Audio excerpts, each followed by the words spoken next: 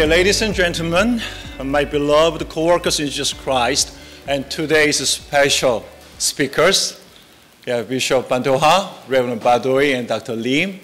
Welcome to Overseas Missionary Retention Center Paul Mission. And magandang umaga po, good morning, and 안녕하세요. As a chairperson of the Strategic Committee, the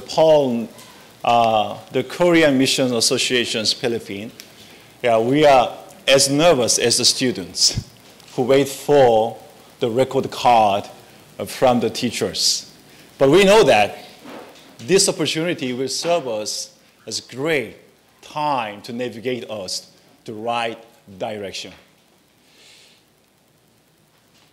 The conference also will guide us to the direction we should go. The conference will open our eyes, ears, and hearts so that we Koreans and Filipinos will become a strong ally to step forward, walk together, and also expand God's kingdom on earth in our generations. Full of expectation, I would like to express our deep gratitude to our very honorable gentlemen, our panelists. Each of them was very busy, but they were willing to accept our invitation and to come to share their ideas, their suggestions, even their lovely feedback for all of us. So I feel here I have to stop here because I want to give more time to our honorable panelists and our speakers. So would you kindly come up? While they are approached the platform, can we give them a big hands? Please come up. Yes. Dr. David Lim, Reverend Badoy, and Bishop Pantoja. Okay. We have 4 sessions. Number 1 is presentation. Each session, each panelist will talk about the issue for 25 minutes. After the talking, we will have a very short break. We'll call it candy break. So after that, we'll come up together and we'll talk about some issues. I will raise them some questions, the issues they commonly pointed out. And we will look for a roadmap or the direction we should go. How can Filipino churches and Korean missionaries or Korean churches can work together? Yeah, that is our program. And later on, we have time to raise questions. You are free to raise questions, and our panelists will respond to your questions. So before that, may I call on Reverend Cha Hoon, the president of Korean Missions Associations in the Philippines, to welcome all of us and to open our conference in prayer.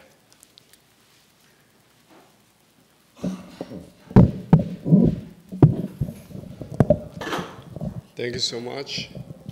I believe we are at the moment of very historical today because even though we're just working here, we're just doing our own mission job here, but I think we missed a lot of, the chance to ask the kind of owner of this country, actually. So this time, we just humbly, to listen carefully and humbly from them, and then we want to just correct ourselves, and we just go ahead, get along together with them. So very thank you so much for being with us today, and then this is we don't have to miss this kind of very great chance to listen and then correct and then cooperate each other today. Okay, so shall we pray?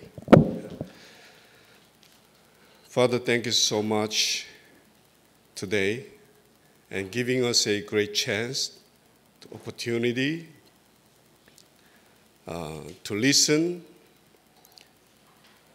your voice actually through your servants over here.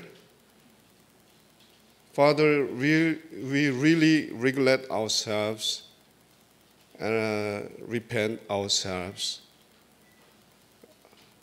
our kind of wrong attitude and wrong mind and heart so far.